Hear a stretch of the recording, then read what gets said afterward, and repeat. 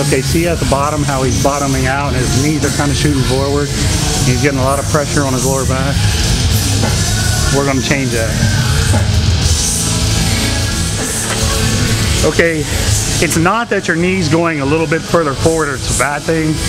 That's kind of a myth, that your knee should never travel forward. That's a complete myth. A little bit of that's natural. But in Mark's case, and in my case, we're trying to keep our lower backs really healthy. So there's no need to go that deep. And when he goes that deep, it could be his hip flexors are tight. It could be a number of things, but he's pushing a little bit too much forward, a little too far forward. Yeah, a little bit shallower. I want you to get past that point where your knees. You're talking about those. So I do want. I mean, you're right on the money with that. Get past the point where that hurts. Yeah. But there's no need for this last part. What here? There's no need for that. Okay. We're going to start off with safety bar squats, and the difference between this and a regular squat is pretty simple. It's just a little bit more quad. But regardless of whether you're doing a safety squat, a cambered bar squat, a regular squat, you do feel more cushion at the bottom from having your hamstrings pumped up. So it's just a little more quad stress using a safety bar. It's no better than a regular bar, it's just different. We alternate. We'll do a week with the safety squat bar. Then we'll come back, we'll do the regular bar. So this just happens to be the week that we follow on the safety squat bar. All right, you're probably wondering why we're using a bumper plate. It's because we're going to use chains today, and we'll get into that here in a minute. But the bumpers are going to move the weight out this way, so the chain is sitting on the floor and out on the monolift. You don't want the chain, one chain sitting on the monolift here, and the one chain not. You need to have them balanced. So that's why we're using these big bumper plates. Look, as we go out, the chain will hit the floor. Okay, so that's in case you're wondering why we're using these bumper plates. That's just something to remember if you have a machine like this or something where it's hard to keep the chain beat.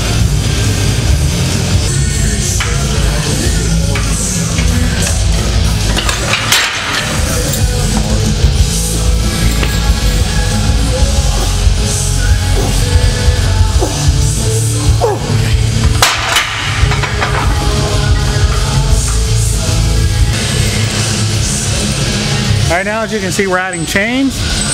The same principle that we talked about in the leg curl.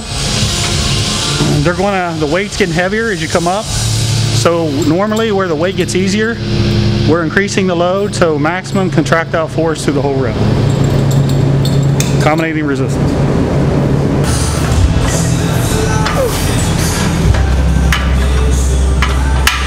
Yep.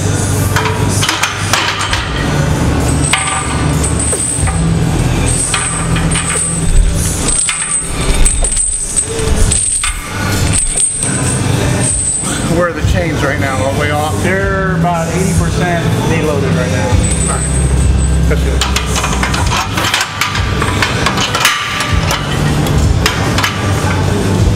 You had about 3 links, and all the rest that's perfect, I think. That's perfect for me too, because it makes it easier.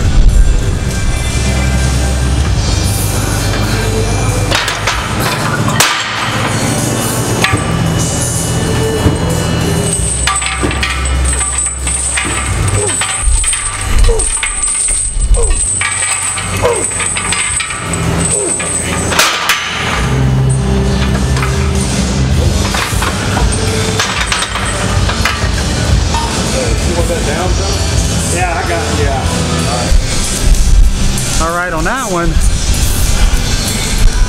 if you look at a couple of the things here, my feet are turned out slightly, and I'm not locking out at the top. I'm keeping tension more on the outside of my quad by turning my feet out a little bit, and by not locking out, that's just continual tension. That's all that is. So feet a little bit wide, or toes turned out. I mean, don't lock out. Keep tension on the muscle. That's what you want.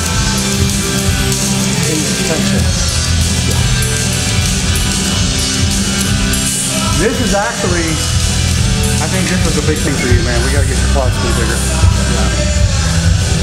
Because it's hard as nails, but I think for you, all about a little bit different shape to the muscle now. Illusion, yeah. Because it's not like you can gain 10 pounds. You won't be able to make the weight class. Right. So, yeah. So this is a big one for Mark. This is quad sweep. It's also big for me too because I got a big wide ass waist. So I need a big quad sweep to offset my big blocky waist. Mark doesn't have a big blocky waist like me, but we need a little bit more quad sweep. So this is good for both of us. The toes out, continual tension.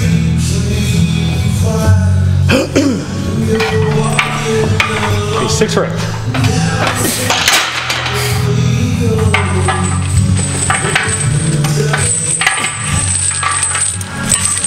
That's too deep. Take go a little bit wider with your stance. Just take a little step out. Turn your toes out a little bit more. Now shoot your hips back. Yeah, there you go. Okay, you don't have to work on it. Okay, rack. That's all right.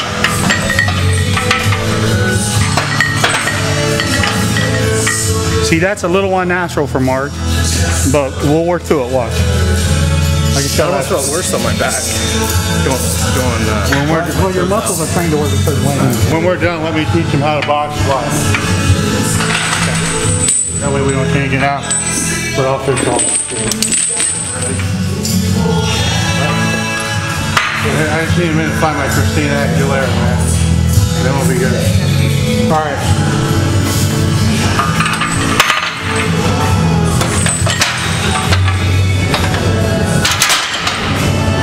Right there, right there.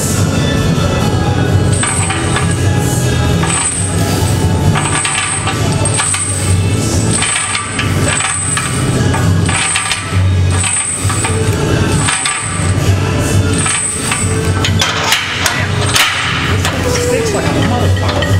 I gotta take it all the way down. You just take something comfortable. That feels good. Okay. Just go to a weight that feels good that you would normally train with. For your knees and back, even if it's just 2 and 4, 135, and just match our sets, just 2 sets of 10. But then afterwards, I'll teach you how to box. Because I gotta take you to do it right. I gotta take you all the way down to like 135, maybe the bar. I don't want to start teaching here, but you may as well get all the work you can. Just stay out of any knee. So squat like I normally would? Yeah, but just make it a weight that doesn't bother your knees, doesn't bother your back. Okay. This bar is a little different than the one you have because the handles are lower on yours. So you maybe play around with where you're holding a little bit. Okay.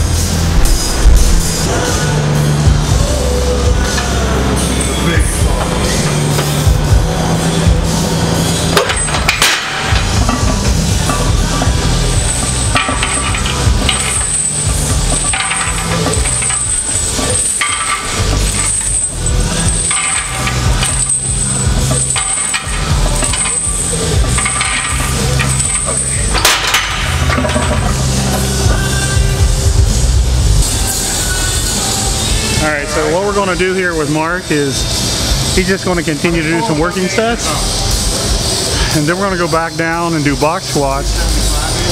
The box will keep him at a certain depth so he doesn't go too low and put too much on his lower back, and it'll enable him to keep his torso a little more erect. So kind of back to the basics. It's how powerlifters, it's how you learn how to squat when you're a powerlifter. But mechanically, it'll be better for Mark at this point mechanically. I'd like to see what your normal squat is anyhow.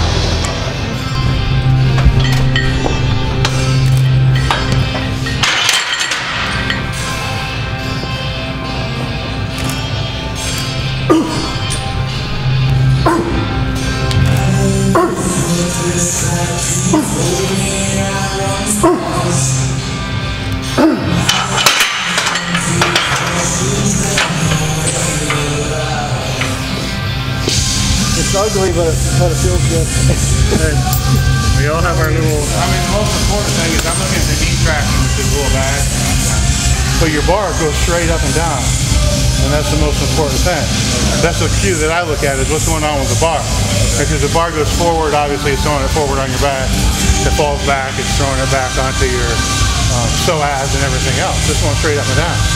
So it's just a matter of how do we figure this out with your, without screwing your knees all to hell because they're tracking so far forward. Okay.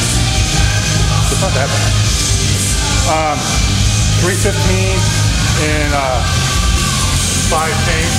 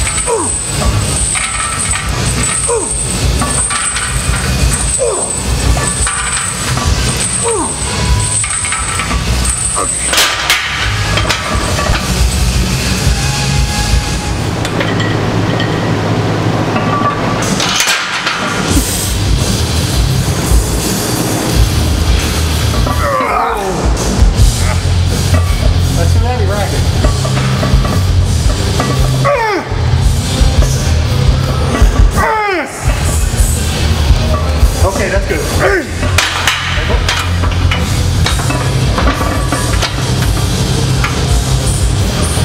It's an ugly rep. That scared me, dude. I ain't gonna lie, that scared me. John had. I had to tip too far forward on that first rep. I don't like it because Yeah, when I before I'll go around, I'll make sure that I'm...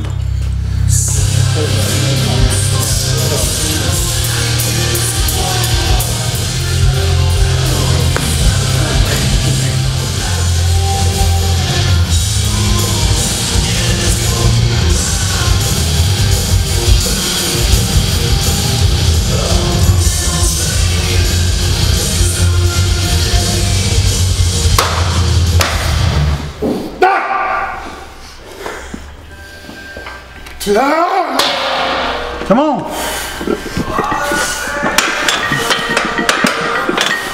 Come on. Let's go.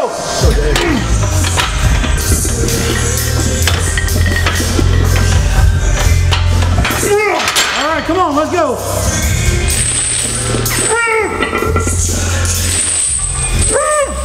Come on. There you go. Come on. Up. Come on. Up.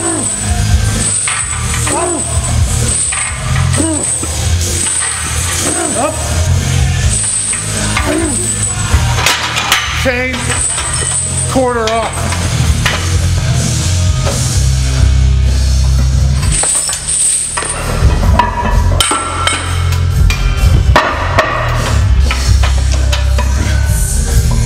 Chains, I took the chains and the quarter off. Good.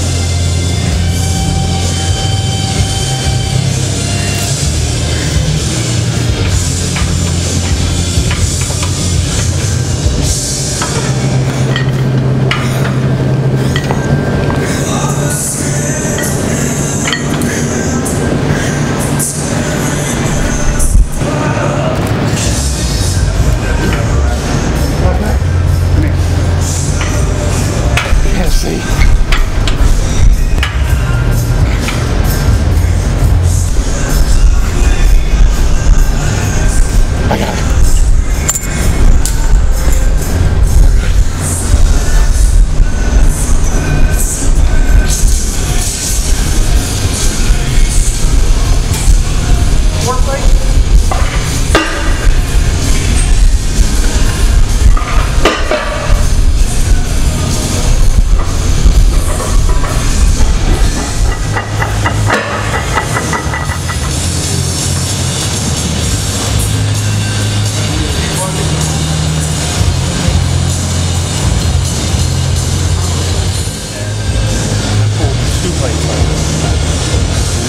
Whatever, then I'll pull another one off. You know what I really like doing is when we get down to the last set, you see the bars that stick out right there. I like just putting my hands on those and doing that. When we get down to the very last one. Still your set. Oh man.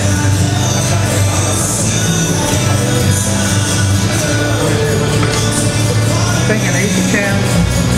Pull 2, and we'll do whatever, and then pull 1. So if I say racket, you racket, no question. Alright? You drop it down. Come on.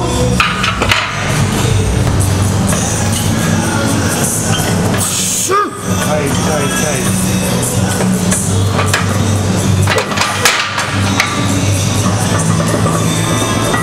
Good, tight, John. Good, perfect. Good.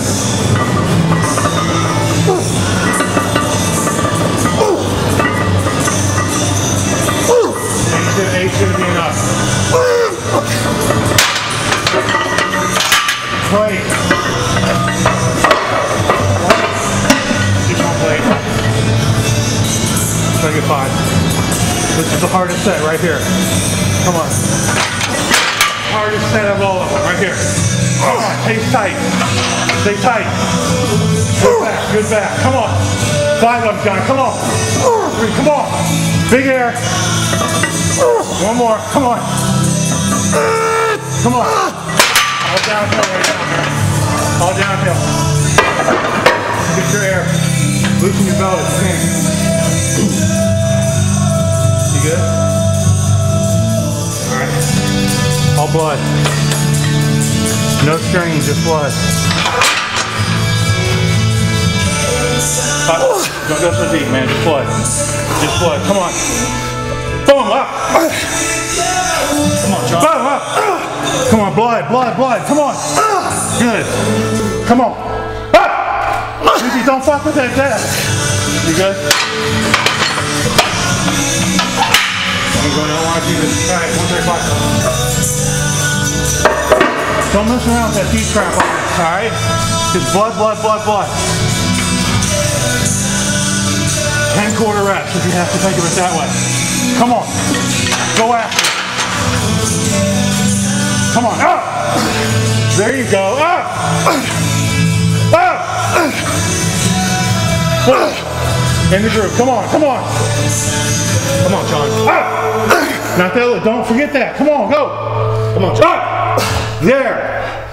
Up! Good. Up! That's too low. You hit that low crap on those strip sets, man, you're done. I guarantee you get more muscle fiber recruitment in 3 reps than you do 1.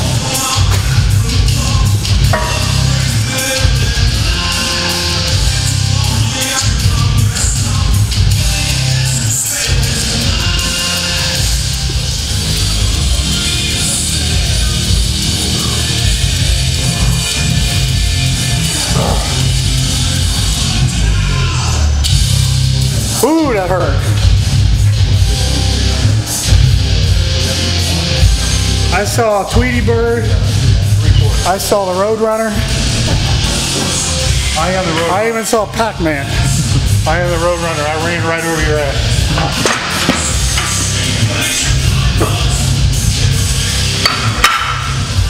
Now, we're only taking small jumps. So,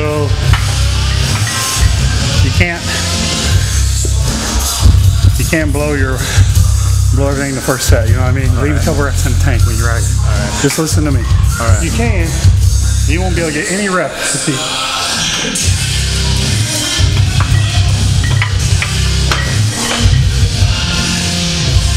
we tell you to rack it, even if you feel good, rack it. Because it means your spine's breaking, something's going off the target.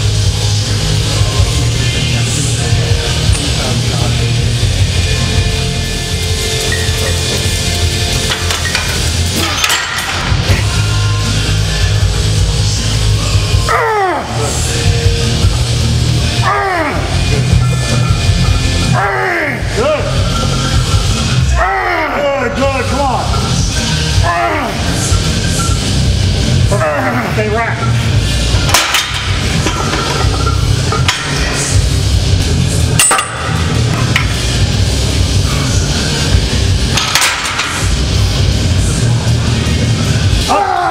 Come on.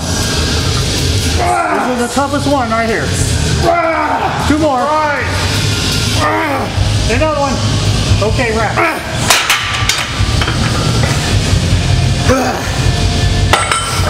Come on, dig in. It's there. All right. Come on, it's there. Dig it in. Dig it in. Come on. Come on. Come on. Come on. Three more. Two more. One more.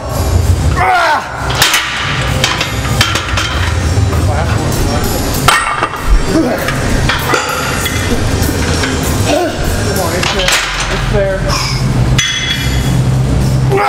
Back on your heels more. On your heels a little more. There you go. Come on. Five more. One. Two. Three. Two more. Four and five.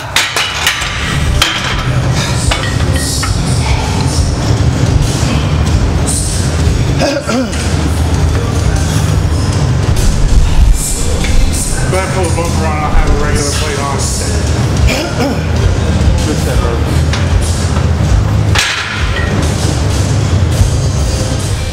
That felt good.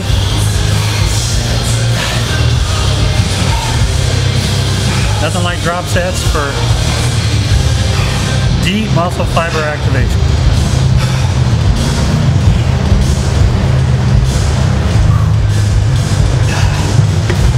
We got an element of explosiveness at the beginning of these, and then we got an element of the pump as we were finishing off with that drop set.